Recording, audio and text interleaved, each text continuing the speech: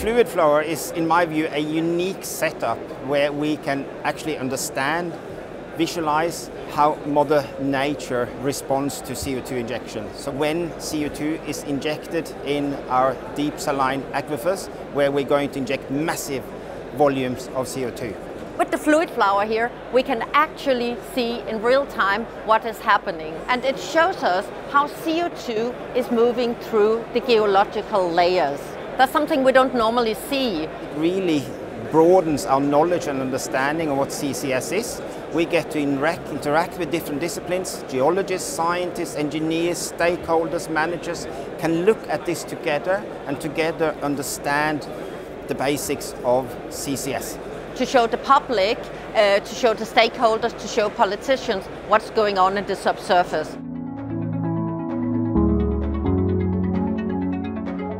Wintershall Dea believes in CCS. We believe that this is something that we can do to contribute to the transition period of a greener future.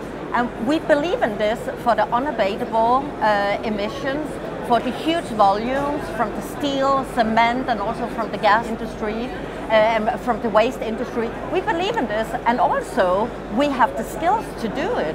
The common ground for understanding what it takes to make CCS work. This is no new technology. This is the skills that is actually nested in the history of Wintershall Dea as an oil and gas company.